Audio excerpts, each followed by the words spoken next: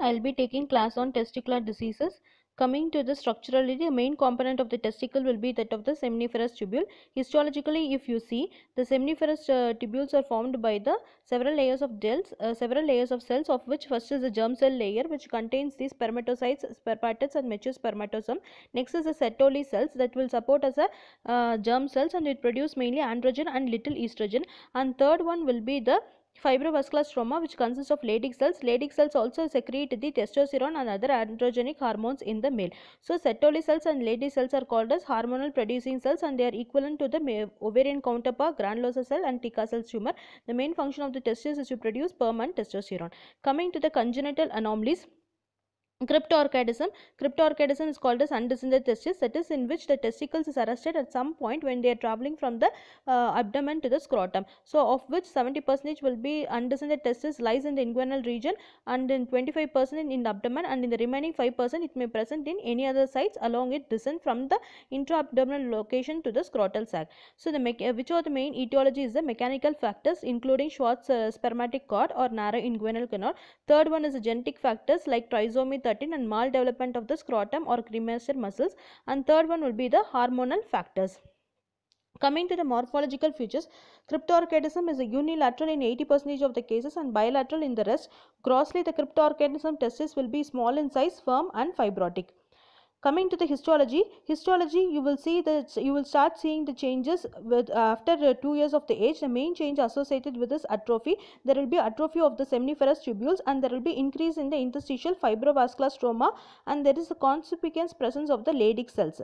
Clinical features, clinically it is more asymptomatic. If surgically corrected, if the surgically correction is not done within 2 years of the age, it can lead into the adverse outcome, which includes the sterility, infertility, inguinal hernia and malignancies, of which malignancy seminoma is the most common type. If you see in this picture, if you see here, this is a normal testis, and if you see the down one, here all the seminiferous tubules are destroyed and they are replaced by the fibrous stromas. Coming to the male infertility, testicular causes will be agonadism, that is total absence of the testis; cryptorchidism, that is undescended testis; maturation arrest; failure of the spermatogenesis beyond one of the immature stage; hypospermatogenesis, in which all the maturation stage will have the less number of sperms; then Sertoli cell syndrome, in which there is an absence of germ cell layers and only Sertoli cells will be present. Klinefelter syndromes and mum orchitis can result. Next is the inflammations. Inflammation of the testis is called as orchitis, and epididymis is called as epididymitis. First, coming to the non-specific epididymitis, they occur in non-specific epididymitis or orchitis, or in combination of both non-specific epididymitis and orchitis. They are more commonly spread of infection occurs by means of vas deferens or lymphatic or hematogenous route. The main frequently in the infection is caused by the urethritis, cystitis, prostatitis and seminal vesiculitis. Coming to the morphological features, acute orchitis and epididymitis is characterized by the inflammatory cells because they are predominantly inflammations. So in acute, it consists of more of neutrophil, lymphocyte, plasma cells and macrophages, and predominantly neutrophilic abscess. If acute inflammation is not treated, it may progresses into chronic inflammations. In chronic inflammation, you will see chronic inflammatory infiltrates, and there will be increased fibrous scarring. If this condition is going to persist, it results in the permanent infertility. Next is a granulomatous. It is also called as autoimmune orchitis. It is not because of the non-tuberculosis. It is non-tuberculous granulomatosis, which is seen more commonly unilateral painless testicular enlargement, particularly in the middle-aged men. The exact etiology is not known, but it is suspected to be autoimmune disorder. So it is granulomatous, so you will not see any caseous necrosis. So microscopic will be the non-caseating granulomas lying within the seminiferous tubules, and the tubules will show peritubular fibrosis infiltrated by the lymphocyte and the plasma cells. This is a microscopic feature. Coming to the grossly, the affected testis will be enlarged, thickened tunica, and the cut section of the testis will be greyish white to tan brown in color. Next is a tuberculous epidermoorchitis. Tuberculous invariably begin in the epidermis and is spread to involve in the testis. Tuberculous epidermoorchitis is because of mainly from the secondary tuberculosis from elsewhere in the body. Morphological features, grossly it will be discrete, yellowish, caseous, necrotic areas will be seen. Microscopically, numerous tubercles which may coalesce to form the large caseous mass are seen, and numerous acid-fast bacilli can be demonstrated by the Ziehl-Neelsen staining. So if you see here, you are seeing the granuloma, typical granuloma, caseous necrosis, Langerhans type of giant cells, epithelioid cells, macrophages. You are seeing this is a tuberculous epidermoorchitis. Next is a spermatic granuloma. Spermatic granuloma is a term used for the development of the inflammatory lesions due to the invasion of the spermatozoa into the stroma. Spermatic granuloma may develop due to trauma, inflammation and loss of the ligature following vasectomy. So here you will see the spermatic granuloma is a small nodule 3 mm to 3 cm in diameter, firm, white to yellowish brown in color. Histologically it consists of granulomas composed of histiocytes, epithelial cells, lymphocytes and some neutrophils. Characteristically, the center of the spermatic granuloma contains spermatozoa and necrotic debris. That is, here the center will be the spermatozoa necrotic debris surrounded by the characteristic features of the granuloma, that is epithelioid cells, macrophages, Langerhans type of giant cells. Next is the elephantiasis. Elephantiasis is the thickening of the scrotal skin resembling the elephant hide and result in the enlargement of the scrotum. The condition results from the filariasis, in which adult worm lives in the lymphatics while the larvae travel in the blood. The most important variety of filaria is Wicheria bancroft, and it is common in the tropical countries. Grossly, the affected leg and the scrotum will be thickened and the affected area of the skin will show dilated dermal lymphatics and varicosities. Histologically, if you see, the changes begins with the lymphatic obstructions by the adult worm. The worm is alive, dead or calcified, or it may be found in the dilated lymphatics or in the lymph nodes. Dead or calcified worms in the lymphatics is usually followed by the lymphangitis with intense infiltration by the eosinophils. Next is the torsion of the testis. Torsion of the testis occurs in a fully descended testis or in an undescended testis, and it results in the sudden cessation of the venous drainage and arterial supplies. Torsion is common in the boys and the young men, and it is more associated with the physical trauma. Coming to the morphological features, there may be coagulative necrosis of the testis, epididymitis, or there may be hemorrhagic infarction. Coming to the varicocele, varicocele is nothing but the dilation and elongation and tortuosity of the veins of the pampniform plexus in the spermatic cord. The primary or idiopathic form is more frequent and it is common in young married men. It is always on the left side as lower rectum presses the left vein. Hydrocele is nothing but abnormal collection of the serous fluid in the tunica vaginalis. It may be acute, chronic or congenital or acquired. The usual cause of trauma, systemic edema, such as in case of cardiac failure and renal diseases. The hydrocele fluid will be generally clear, straw colored, but it can be slightly turbid or hemorrhagic, and the hydrocele sac can be single locules or multiloculi. Coming to the hematocele, hematocele is a hemorrhage into the sac of the tunica vaginalis. It results from the direct trauma from the injury to a vein by the needle or from the hemorrhagic disease. So, if you see here, there is a hemorrhage in the sac. This is called as hematocele, hemorrhage, reddish brown in color. Coming to the testicular tumors are caused about 1% of all cancer death. They are more common in the white population and less common in the African and Asian population, and they have trimodal age distribution, that is peak during in infancy and other during the late adolescence and third during after 60 years. Coming to the etiological factors, exact etiological of testicular germ cell tumors is not known, but the following is the more important causes. First is the cryptorchidism, that is undescended testis. It is more commonly associated with the germ cell tumors, particularly seminomas. Next is the other etiological factors, which includes developmental disorder, dysgenetic gonads associated with any endocrine abnormalities, other factors which includes orchitis, trauma and carcinogens. Coming to the clinical features and the diagnosis, the usual presenting clinical symptoms of the testicular tumors will be gradual gonadal enlargement, dragging sensation in the testis. Metastatic involvement may produce secondary symptoms like pain, lymphadenopathy, hematemesis and urinary obstructions. Lymphatic spread occurs in the retroperitoneal, para-aortic lymph nodes, mediastinal lymph nodes and supraclavicular lymph nodes. Hematogenous spread primarily occurs in the lung, liver and the brain. Coming to the tumor markers, you have to remember two tumor markers who are widely used in the diagnosis, staging and monitoring.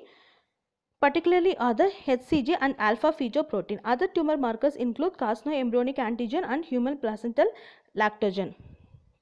Germ cell tumors comprise approximately 95% of the, sorry I have not put the classification. So once the testicular tumors, you have to start with germ cell tumors. Germ cell tumors are 95% of all testicular tumors and it is frequent before the age of 45 years. Again, germ cell tumors is divided into seminomas. It is the germ cell tumors more frequent site is of testicle size.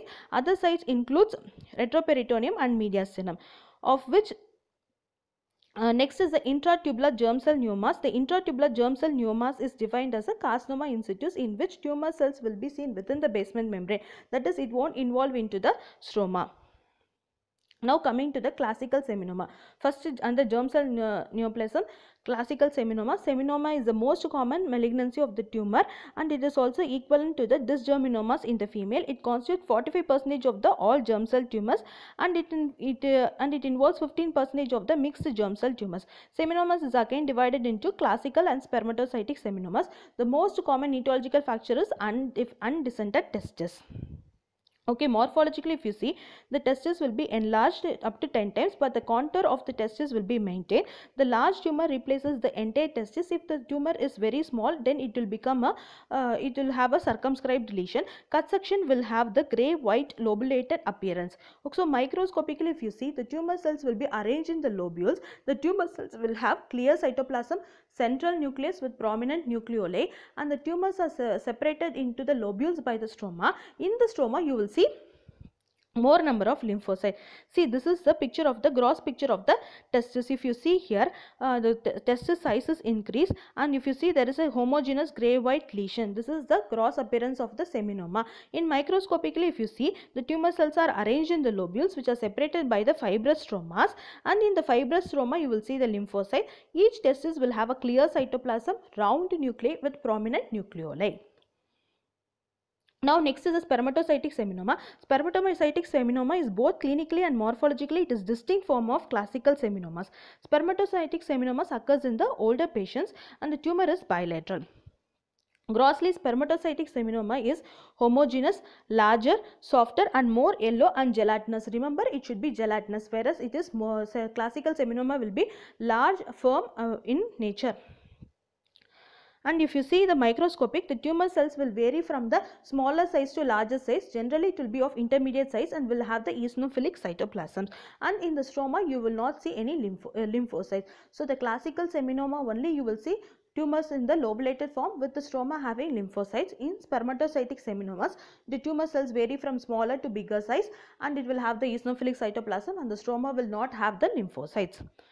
Next, coming to the embryonal carcinomas. Pure embryonal carcinomas will comprise 30% of germ cell tumors and the mixed germ cell under 40% will have the mixed germ cell tumors. Mixed germ cell tumors means that is one part of the testis will show the one part of the testis will show one type of tumor and the other one will show the other type of tumor. Suppose one will show as a classical seminoma, the other part may show the embryonal tumors. So that is called as mixed germ cell tumors, of which 90% are associated with elevation of alpha fetoprotein and HCG. Remember, testicular tumors you have to remember first to HCG and alpha fetoprotein. So coming to the morphological features, here you can see the tumor will be very small in size but the contour will be distorted, whereas in case of classical seminomas the contour will not be distorted and cut surface will show areas of hemorrhage and necrosis. This is a very important point. You should remember areas of hemorrhage and necrosis. You should remember the embryonal carcinomas. So coming to the microscopic pattern, microscopic the tumors will be arranged in the glandular, tubular, papillary and solid. The tumor cells will be highly anaplastic cells, that is of large cells, indistinct border, pleomorphic cells and prominent nucleoli, irregular nuclear border, and mitotic figures will be and the tumor germ cells are more frequent. Hemorrhage and necrosis are associated. The stroma is not as distinct as seminomas. See, embryonal carcinomas are more aggressive than the seminomas. So all the tumor cells will be very pleomorphic with irregular nuclear border and prominent nucleoli. But the stroma you hear it won't be very classic. Next is the yolk sac tumor. Yolk sac tumor is the most common testicular tumors in infants and young children up to the age of 4 years. In adults, however, yolk sac tumor in pure form is rare, but it can occur in the mixed germ cell tumors. Remember, 100% it is associated with elevated alpha fetoprotein. So coming to the morphological features, grossly the tumor will be soft, yellow, mucoid with areas of necrosis and hemorrhage. Microscopically, the tumor cells will be arranged in the papillary, tubular and solid arrangement, and the tumor cells will be flattened to cuboidal with clear vacuolated cytoplasm. Next, the most common characteristic feature of yolk sac tumor is the Schiller dual bodies. If you see here, the tumor cells are arranged around the blood vessels and they are engulfed in the cyst. There is a cyst Within the cyst there will be tumor cells, that when the tumor cells will encircle the blood vessel. This is called the silver dual bodies, and it is a characteristic feature of the yolk sac tumors. Next is a polyembryoma, is tumor composed predominantly of embryonal bodies. Next is a choriocarcinomas. Choriocarcinoma is pure form is highly malignant tumor and is composed of syncytiotrophoblasts and cytotrophoblasts. However, pure form is extremely rare and it often occurs in combination with other germ cell tumors. So coming to the grossly, the tumor will be small, soft, hemorrhagic and necrotic. It will be there. Microscopically, you will see the syncytiotrophoblasts and cytotrophoblasts, and there won't be any formation of the placenta type villi. Next is the teratomas. Teratomas are nothing but tumors which arises from all the three germ layers. It is ectoderm, endoderm, mesoderm. So testicular tumors are more common in infant and children, and about 40% of the testicular tumors occur in infant, whereas in adults they comprise only 5% of all germ cell tumors. Morphologically, if you see, we are dividing into mature, immature and teratoma with malignant transformations. Grossly, the teratomas will be large, grey white masses, and cut surface will show variegated appearance. That is, it consists of grey areas, cystic areas, honeycombed areas, and there can be foci of cartilage and bones. Dermoid tumors are more commonly, that is, teratomas are more commonly seen in female than in case of males. See, teratoma means it is occurring because of it is involving all three germ layers of the cells. So you will find all three germ cells morphologies. So like cartilage also you can see. Suppose if you are taking a testicular mass, you are cutting it off, and cut section you can see the, if you are seeing like cartilage, cartilage, bone, pultaceous material, hair follicles, hair, this all see means that it shows that all the three layers of the germ cells are involved. So it is a teratoma. So teratoma can be identified with the gross only. When you are seeing variegated appearance, let is one area showing very hard and calcified areas, one area showing tooth also you can see, hair you are seeing, so that is called as teratomas. So mature teratomas composed of, so when you coming to the microscopically, when you are seeing under the microscope, you will see all three layers of the cells. That is, you will see respiratory epithelium, you can see squamous cells epithelium, you can see hair follicles, you can see calcification, you can see. That is, the mature teratoma will compose a variety of well differentiated structures like cartilage, smooth muscle, respiratory, intestinal epithelium, and cysts lined by the squamous and transitional epithelium, neural epithelium. In case of immature teratoma is mostly, it will resemble that of the embryonal tissue type of elements. So that is called as immature teratomas. Next is a teratoma with malignant transformation, in which one part will go into the malignant transformation. Suppose if you are seeing respiratory epithelium, and below the respiratory epithelium you are seeing more of malignant pleomorphic cells, then the respiratory epithelium has gone into the respiratory epithelium which is seen in the teratoma has gone into the malignant transformation like adenocarcinomas. So that is called as teratoma with malignant transformation, which is very rare. See, if you see here, this is a testicular tumor. Normally you should see seminiferous tubule, but here you are seeing the neural tissues, squamous epithelium, glands. So these are all teratomas. Now coming to the mixed germ cell tumor, about 60% of germ cell tumors have more than one above the histological types and are called as mixed germ cell tumors. So what are the most common combination it can occur is teratoma, embryonal carcinoma, yolk sac tumor, embryonal carcinoma and teratomas, seminomas and embryonal carcinomas. Now coming to the sex-caused stromal tumors. So we have completed germ cell tumors. Next is the sex-caused stromal tumors. Of sex-caused stromal tumors, this tumor which are arising, the most important cells are Sertoli cells and Leydig cells. Coming to the Leydig cell tumors, these are hormonal producing tumors. Leydig cell tumors are quite uncommon. They occur at any age but are more frequent in the age group between 20 to 50 years. These theca cells will characteristically secrete androgen and estrogen and rarely corticosteroids. Bilateral tumor may occur typically in congenital adrenogenital syndrome. So coming to this Leydig cell tumors, it is secreting the hormone. So when you are coming above, when there are questions asked about hormonal producing testicular tumors, you have to write Leydig cell tumors, because these tumors will produce androgen, estrogen and corticosteroids. Next is the morphological tumor. The tumor appears as a small, well demarcated and lobulated nodule. Cut surface is homogeneous. Histologically, the tumor cells is arranged in sheets and cords of normal looking Leydig cells. They contain abundant eosinophilic cytoplasm and rinky crystal and a small central nucleus. Next is a Sertoli cell tumor. It can occur in any age, but it is more frequent in the infant and the children. These tumors also will produce estrogen and androgen, and it occurs gynecomastia when there is a more estrogen secretion. So this is also a hormonal producing testicular tumors. Next is the morphological features of the Sertoli cell tumor. Grossly, the tumor is large, firm, round and well circumscribed. Cut surface of the tumor is yellowish or yellow grey. Microscopically, Sertoli cell tumor is composed of Sertoli cells arranged in tubules. Majority of the Sertoli cell tumors are benign and 10% metastasis to lymph node. Next is a granulosa cell tumor. It is extremely rare and it is more common with the ovarian counterpart. So you can refer the ovarian counterpart. Okay. Next is a mixed germ cell and sex cord stromal cell tumors. That is, you will have a germ cell tumors along with sex cord stromal tumor. Testis will show one area as germ cell and the other area as sex cord stromal tumor. So the more common example is gonadoblastomas. Gonadoblastomas, dysgenetic gonads and undescended testes are the more etiological factors. The patient will commonly be of intersexual, particularly phenotypic female, and most of the gonadoblastomas secrete androgen and therefore they produce virilization in female phenotype. A few, however, secrete estrogens. So coming to the morphological feature, the tumor is of variable size, yellowish, white and soft. Microscopically, it consists of two principal type of cells. Large cells will resemble like that of a seminoma and small cells will resemble the Sertoli Leydig cell tumors. Call-Exner bodies, granulosa cell tumor may be present. Prognosis depends upon the type of the germ cells present. So this is also a hormonal secreting tumor cells. So when they are asking about hormone secreting testicular tumors, you should write about Leydig cell tumors, Sertoli cell tumors and gonadoblastomas. So coming to the other tumors, what are the other tumors involved is malignant lymphomas, which comprises only 5% of the testicular malignancy and it is common testicular tumor in elderly. Other rare tumors which includes are the plasmacytoma, leukemic infiltration, carcinoid tumors, hemangiomas, sarcomas and metastatic tumors. So this is your class schedule for the month of the June. So we have covered till testicular diseases. Next will be your prostate and later after the prostate class you will have the test on kidney and LGT. Kidney, LUT and MGT. Okay. So lower uterine tract and male genital tract you will have test on next Friday. Okay. So this is your teaching schedule for the month of June.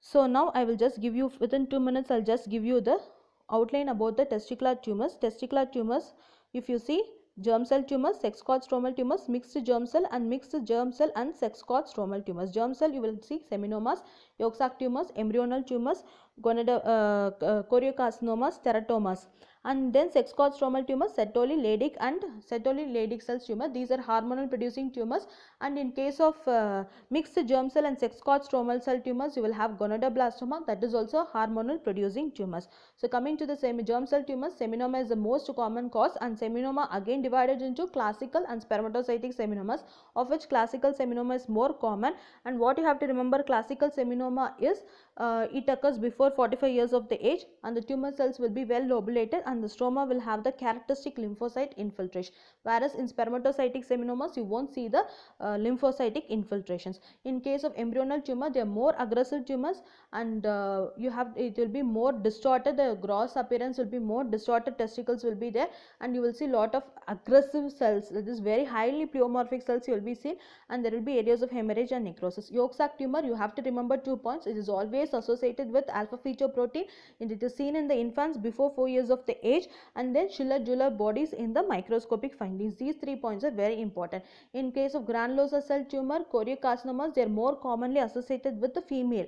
Ovarian tumor, they are most commonly seen in the ovarian tumors, and even teratomas are also most commonly associated with ovarian tumors. Teratoma are nothing but tumors which involve all the 3 layers of the germ cells, that is ectoderm, endoderm, mesoderm. So obviously you have to see all the epithelium. So you will see when you are cutting on the gross only, you will be able to know, you will be seeing tooth, cartilage, and then hair follicles. So you will see all the cells from all the 3 germ cell layers. So microscopically you will see again see squamous cells, respiratory epithelium, intestinal epithelium, hair follicles, and then cartilage, You can see all this in the microscopically in a testis. When you are taking a section of a testis and when you are seeing all the variegated appearance, then it is called as teratomas. And if you are seeing the mature element, it is called as mature teratomas. And if it is of primitive or embryonal type of tissue, then you call it as immature teratomas.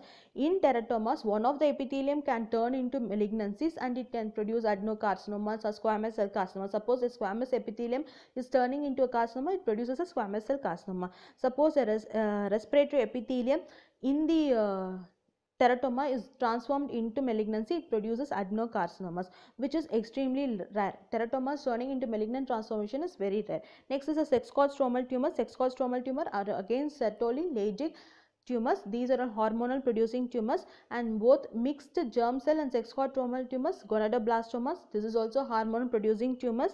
And then mixed germ cell tumors, that is two type of germ cell tumors can occur, and those are called as mixed germ cell tumors. So other tumors and rare tumors. So this finishes the testicular tumor. Among benign condition, you have to be thorough with the undescended testis, that is cryptorchidism. Generally testis will be descended from the abdomen to the scrotum. If the descent is not happening, it is called as undescended testis, and it is more common etiological factors will be mechanical defect or hormonal defect, and it is very important to fix the testis into the scrotum before 2 years of age, or at least before the prepubertal age, because it has a high chance of turning into malignancy, that is particularly seminomas, or it can become sterility or infertility. Then coming to the inflammation, you will have a non-specific epidermoorchitis or epidermoorchitis because of the infections, or next is the granulomatous inflammations. Granulomatous inflammation is particularly because of autoimmune inflammation. Then you may also have tuberculous orchitis, which is because of the tuberculosis, that is caseating granulomas you will see. Next is the autoimmune, you will see non-caseating granulomas. So non-caseating granulomas you will see. Then is a tuberculosis. Then spermatocytic granulomas, in which sperm will be spilled into the stroma. Because of that you will get a granuloma. So in this characteristic feature you will see the sperm in the center. So the sperm and necrotic debris. Then is hydrocele. Hydrocele is a collection of a clear fluid into the testis, or called as hydrocele. Hematocele is a blood filled fluid collection, is called as hematocele. Okay, so this is the testis, and the most common testicular disease and the most common question will be on testicular tumors. So you have to write the tabular column which is given in your book. Please look at that classification. And then next question will be hormonal producing testicular tumors. I have told you already, Sertoli, Leydig and gonadoblastomas. So these two questions are very important. And then cryptorchidism, undescended testis can be asked as a short note. Okay, thank you.